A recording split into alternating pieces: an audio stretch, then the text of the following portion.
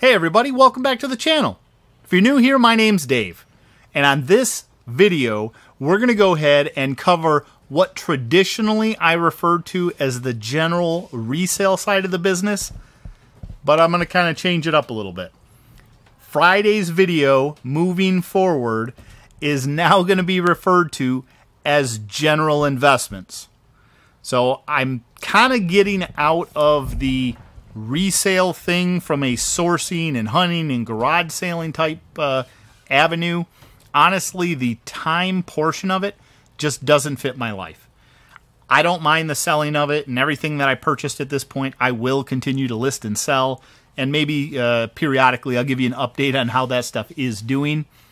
But I feel like tailoring this video towards the investment stuff, similar to the Lego hobby, in essence, is going to be easier for me to maintain, and hopefully it falls more in line with the stuff that you guys are interested in seeing. So let me know, I guess, what you think of this particular video, and we're going to go ahead and jump into the very first of our general investment series by showing you all a really exciting haul. Okay, so I'm excited to share this haul with you. I've got 6 different boxes over here that are kind of the start of something a little bit new, a little bit old. They'll look familiar to you, but I'm going to get into these and we're going to show you some of my new pickups that I'm super stoked about. So let's go ahead and rip into these boxes. What you'll notice is that I have similar things to these, but this ends up putting me into what I would say a different position with them. And this is going to go towards diversifying my investments. And that's what this episode is about. So you can see here that I picked up a box, a case, I guess it'd be a box, of the Prism Draft Picks Panini football cards. Not one, but 2 boxes of them. You're going to see a little bit of a reoccurring theme here. Hopefully some unique stuff, though, as well. And really what I wanted to share, you've seen me open some of the sports cards. You've seen me certainly purchase them, and you've kind of seen that this shelf has started to become filled up with them. And what I am doing is making a point to diversify my investment a little bit. What I have is a super large position right now in Lego, and as I start to move some of my Lego product, what I want to do is try and get some investments into a few other categories, so that if, let's say, for some reason, something were to happen in the Lego realm, I wouldn't be caught holding a massive position that all ends up suffering. So I feel pretty good and pretty strong about the Lego hobby and about the long-term investment potential with it. But I've seen the sports card stuff take off as well. And so I want to start getting a little bit of my money shifted over there. We've got package 2 open. And in package 2, you can see we have some more of the Prism Draft Picks. We've got 1, 2, and 3 of the blaster boxes this time. So that's package number 2. But where I was going with that is that I want to make sure that I'm starting to kind of transition a little bit of my money. So as I get income from the sales of my Lego sets and or the sports cards that I end up selling, what I want to do is reinvest that. Right? I don't want to lose the positions and the potential that I have with my money or my investment at this point. And so all the money that I'm bringing back in, I'm trying to turn back around and reinvest into it. So here you can see we've got 1 and 2 of the Prism Draft Pick mega boxes. So that's a lot of draft pick. And this one, I would say, is maybe, I'm going to say slightly more risky. And this is a, I'm going to say a little bit of inexperience on my part, not realizing that, wait a minute, these draft picks, in essence, are the collegiate cards, which means they're the college players. Again, the whole sports card realm, a little bit new to me. They are still relatively hard to find in some of the form factors that I purchased them in. Stores still aren't really regularly carrying them. The draft boxes, the booster box, I'm going to call it the booster box, the 12-pack box that I got, that one I think you can pretty steadily get from Target, which is where I got all of these purchases here. Okay, this one we've got something a little different at least. And so, anywho, the point I want to cover is that I want to maintain my current position and continue to grow and expand it. And Lego sets are really good, but they take up a lot of space. So for instance, if I come over here, this is a $20 box of cards. Compare this to a $20 set, and if we could see the same increase in value, what I'm going to be able to do is, in essence, get more of these on my shelves, or keep a little bit of my sanity in the process as I continue to grow my investment hold. And so that's one of the reasons why I'm getting these. The second reason is that relative to storage of these items, I think you get a little bit more flexibility. So we talked a little bit about Lego sets in a previous video where I have to be very cautious about where they get stored. They got to be climate controlled. You definitely can't have any moisture. And don't get me wrong, you don't want moisture around cards. But in terms of climate controlled, you can get away with a lot more on these. There's not a seal, in essence, that's made of an adhesive. It's a plastic wrap. And so if these are stored in a hotter area or a non-climate controlled setting, it's not going to damage the product. That's my stance at the moment, at least. I haven't heard about any damage or negative effects of it, which means it opens me up to other storage potentials with these, whether it be an attic, whether it be my garage, whether it be a pole barn, whether I just purchase a storage unit somewhere and use that specifically for all my sports cards.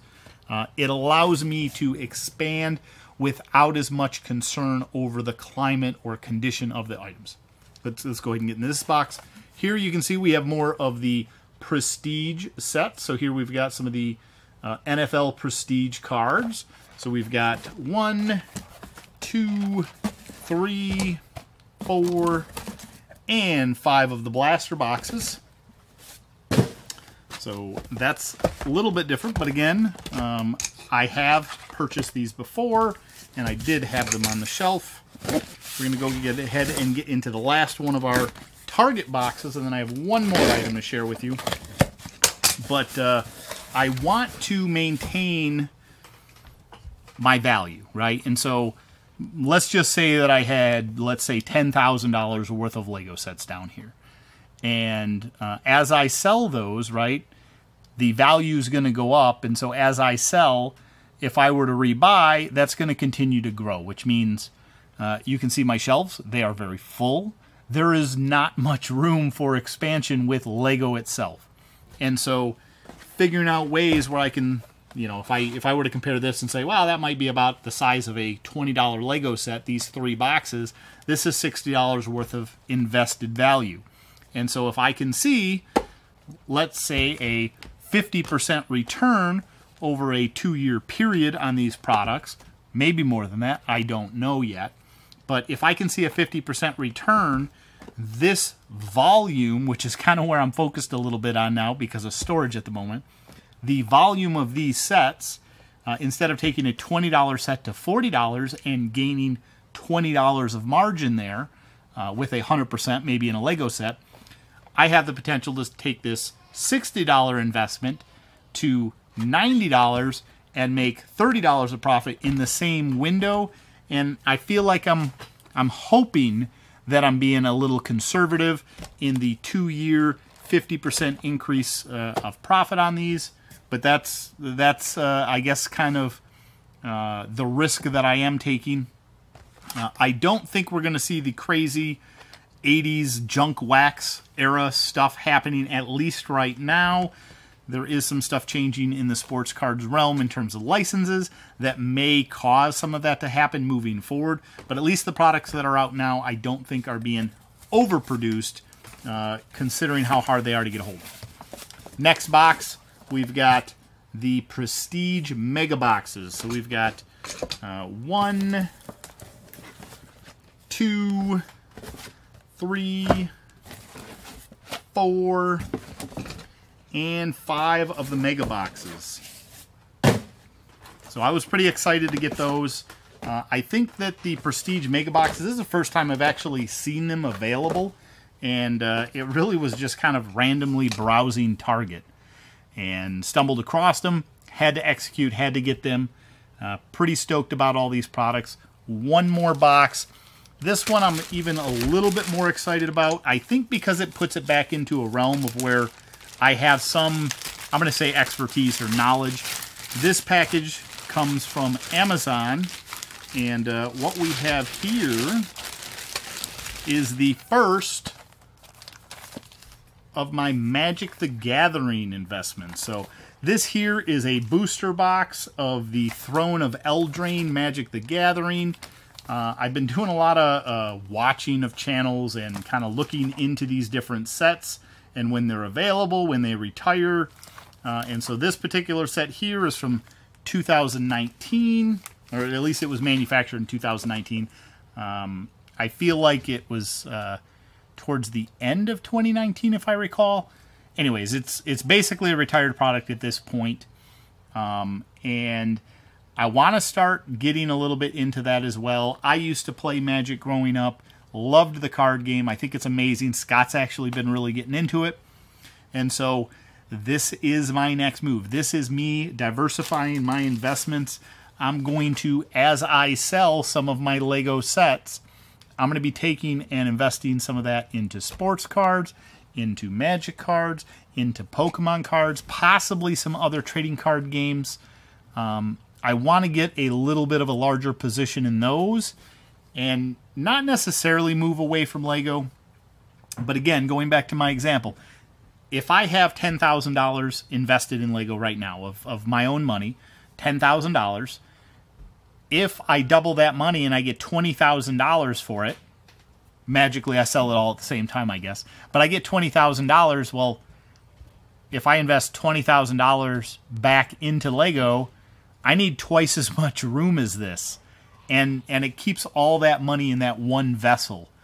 And so instead, if I take $10,000 of that money, put it back into Lego, theoretically I'm just replenishing the same product or initial investment that I had, and I take the other $10,000, which was profit, and I extend into some other collectible markets, I'm kind of, you know, I'm diversifying. I don't know what else to call it.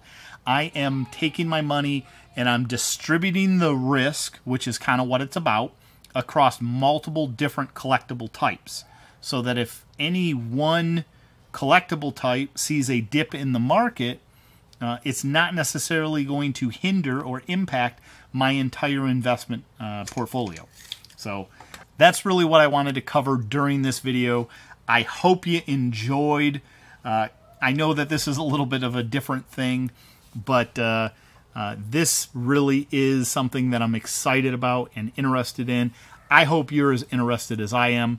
Let me know in the comments below what your thoughts are on me diversifying my investments, and or if there's particular collectibles that you think are going to be in hot demand that you would recommend me looking into. So thank you all so much for watching. I really hope you enjoyed. I look forward to seeing you all in the next video. Bye.